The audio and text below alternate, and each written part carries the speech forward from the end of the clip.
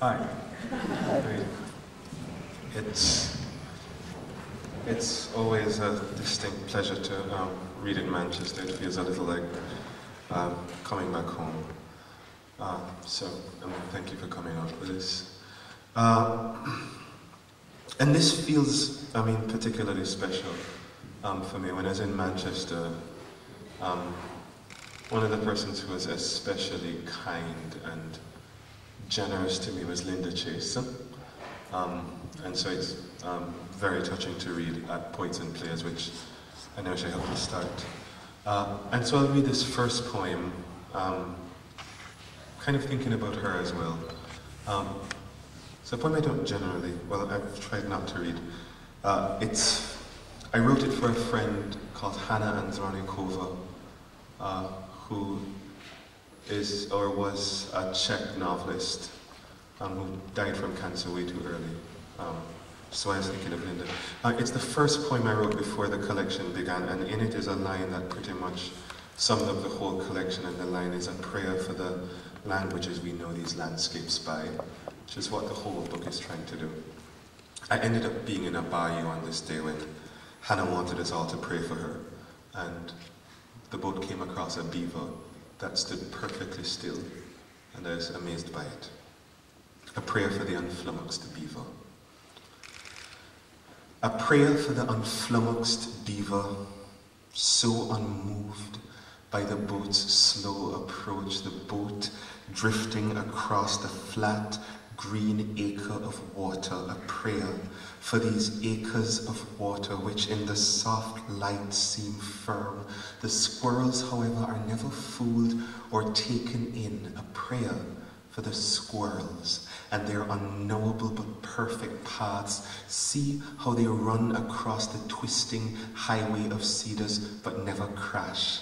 A prayer for the cedars and their dead knees rising from the water like tombstones. A prayer for the cedar balls that break when you touch them and stain your fingers yellow, that release from their tiny bellies the smell of old churches, of something holy.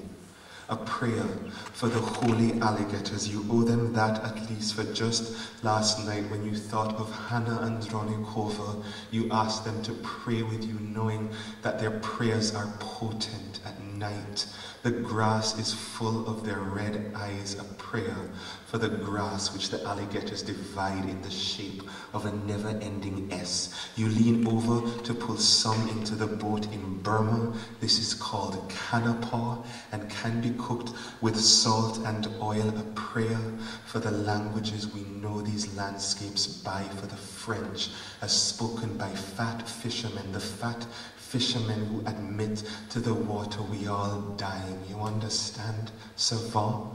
A prayer for the dying that will come to all of us, but may it come soft as a boat drifting across the bayou. May it find us unrattled and as unflummoxed as the beaver.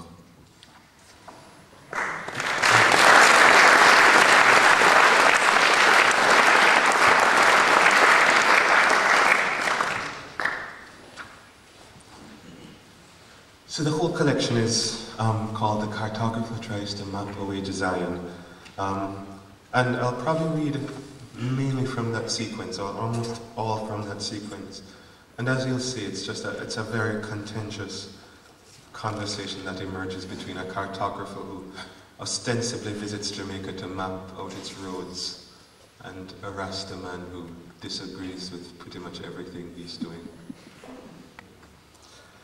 The cartographer tries to map a way to Zion, one in which the cartographer explains himself. Ooh. You can just put it on speaker so you can listen to me read. Though that's unfair, they didn't pay you. The cartographer tries to map a way to Zion, one in which the cartographer explains himself.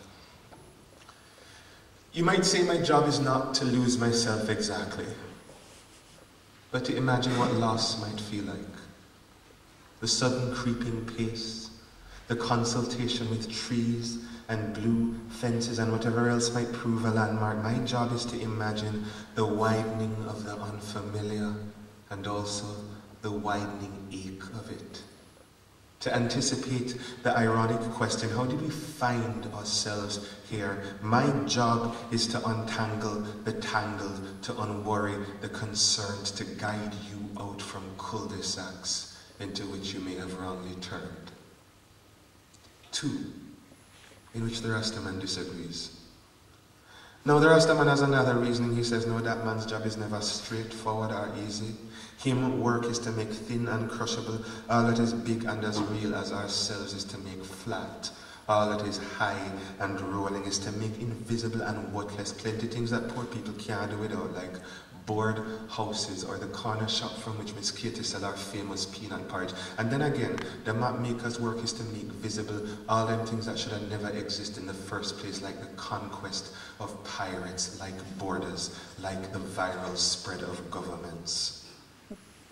3, the cartographer says, no, what I do is science. I show the land as it is without bias. I never fall in love. I never get involved with the muddy affairs of land. Too much passion unsteadies the hand. I aim to show the full of a place in just a glance.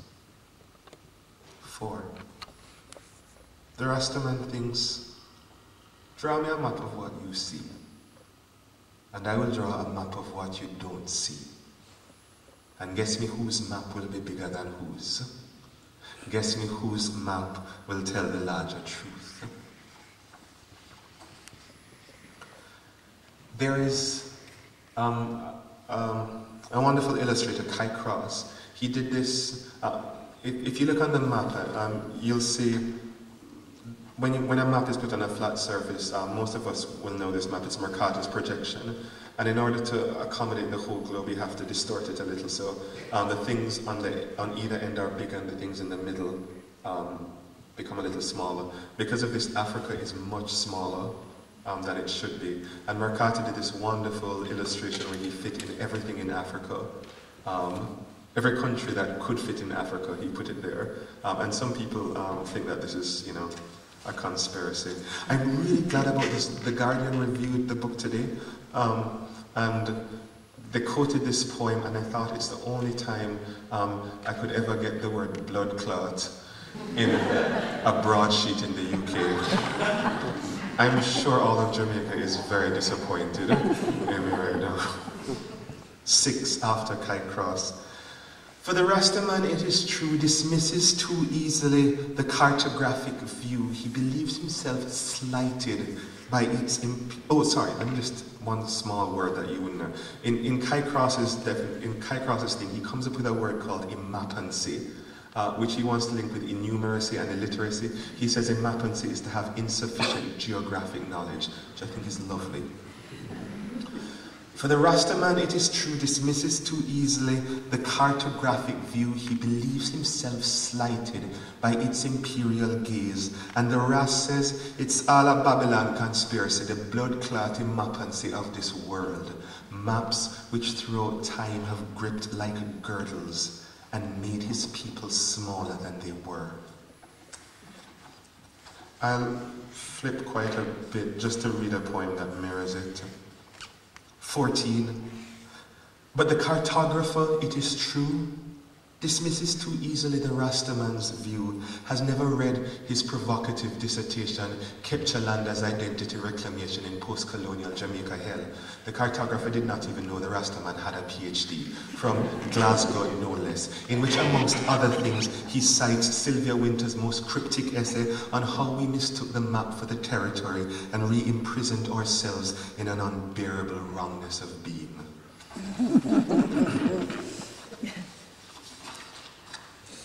There's a sequence that I won't read, but this is the poem that opens up that sequence, and the sequence is about place names in Jamaica. 9, in which the cartographer travels lengths and breadths. Give him time and he will learn the strange ways and names of this island, the clapping assent to Baptist, the thankful that takes you up Grateful Hill, just round the corner from Content will know the rough and proud to boldness and blackness, the painful chains to bad times, the long and short to 3 miles, 6 miles, 9 miles, 11 miles, whose distances incidentally are unrelated to each other, will know the haunting that takes you through Duppygate, the slow that goes to wait a bit, the correct etiquette to a compound, even to Minosen Yunocum, will know the grunting path to Hoghole, the struggle required for effort, the pothole roads to shambles, rat trap and put together corner. As well, the cartographer will know places named after places, how this island spreads itself out as a palimpsest of maps. For here is Bethlehem, here is Tel Aviv, here is Gaza, also Edinburgh, Aberdeen, Egypt, Cairo, and here is Bengal, Mount Horeb, Albion, Alps. They say all of here is Babylon. 10. In which the cartographer asks for directions. Sometimes the cartographer gets frustrated when he asks an informant how to get to such and such a place, and the informant might say something like, alright, you know the big white house at the bottom of Clover Hill with all the windows then board up and with an arch shingle roof that look almost like a church? Yes, the cartographer says. And in front of the house you always see an old woman only 3 teeth in her mouth and she out there selling pepper shrimp in a school chair with an umbrella tied to it. And beside her she always have 2 mongrel dogs and one of them is white and another one is brown. Yes, I know exactly where you mean, the cartographer says. And in the yard there's a big guinea tree that hang right out to the road, so school picnic always stop there to buy shrimp and eat free guinea. Yes, the cartographer insists, I know it. Good, says the informant, cause you must go there.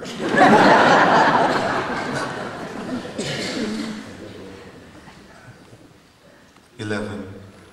By the way, there's a wonderful stately home in Jamaica called Devon House, which is the first house at that grand scale built by a black man. And Devon House is right down the road from King's House, the Governor General's house.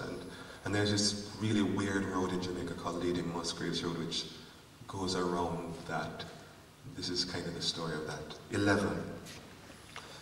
At other times, the cartographer is amazed by the hems and haws and shrugs of our roads, how they never run sure, but seem to arc or bend or narrow just so an avenue will turn on itself, as if to give you back a place you have just come from.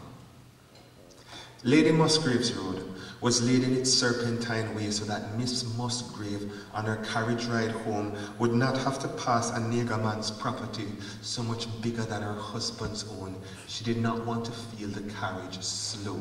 And no, her driver had just then turned his face to Devon House, a thing wet like pride in his eyes and nodding to himself, yes, is Miss Astebel that? And to think that such spite should pass down even to the present generation, should dictate the thoughtless, ungridded shape of our city, the slowness of traffic each evening, to think that one woman's pride should add so much to our daily commute. This is something the cartographer does not wish to contemplate. Still, he wonders if on his map he could make our roads a little smoother, a little straighter, as if in drawing he might erase a small bit of history's disgrace.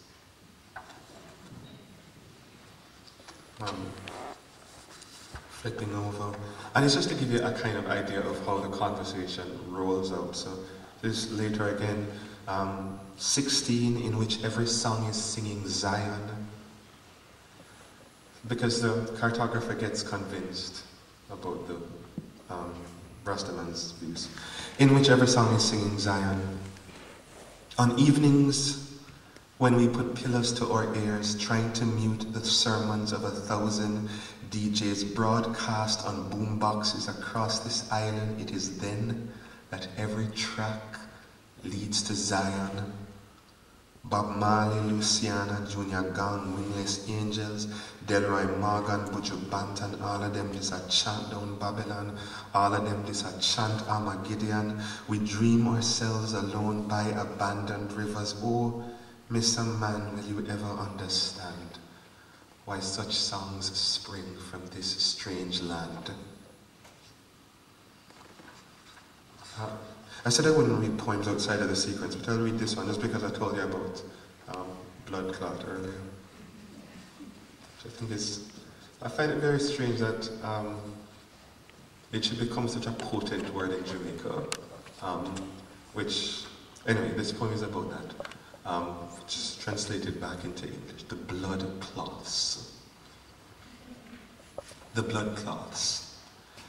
Acknowledge then the ingenuity of women, who, when cornered, fished out the cloths of their menstruation, raised them in their hands like conquering Japanese flags. Acknowledge then the high decibels of men dashing through cane, distancing themselves from such soft, soaked weapons they had not known could be formed against them, and raise then a cloth against the dark corners of cane, and a cloth against such corners as they still exist today, and acknowledge then the staining blood of women which gave to them victory, shining bright as rubies.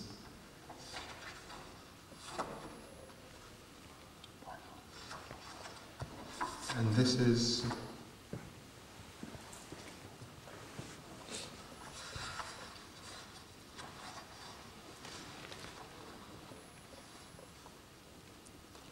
towards the end. This is 26, in which the Rastaman gives a sermon. The Rastaman says, to get to Zion, you must begin with a heart bless. But by the way, I'm going to pronounce a word that I know that you would say shami, and I know that that's the correct pronunciation. I'm going to pronounce it how we would pronounce it in Jamaica. It's not that I don't know the right pronunciation. just by the way. In which the Rastaman gives a sermon. Because somebody did correct me before, and I was very annoyed.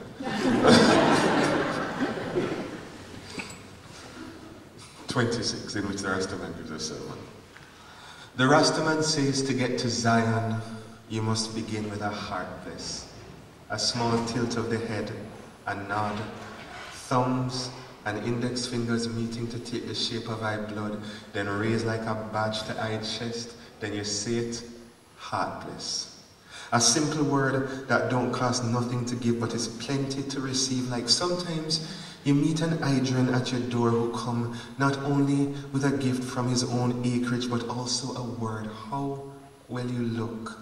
How beautiful the little children are, the house, how well appointed, an Idrian with whom hours pass too quickly, and who, upon leaving, offers yet another word. How good it was to see you, and for brethren and sisterins to sit in the simple of each other's love, so that it strike you how both his coming and his going were announced by blessings. My brother, a man like that is already well on his way to Zion, so begin like that, a heart bless. The old Rastaman's chanting up of goodness and rightness and of course upfulness. How excellent is that word, upfulness.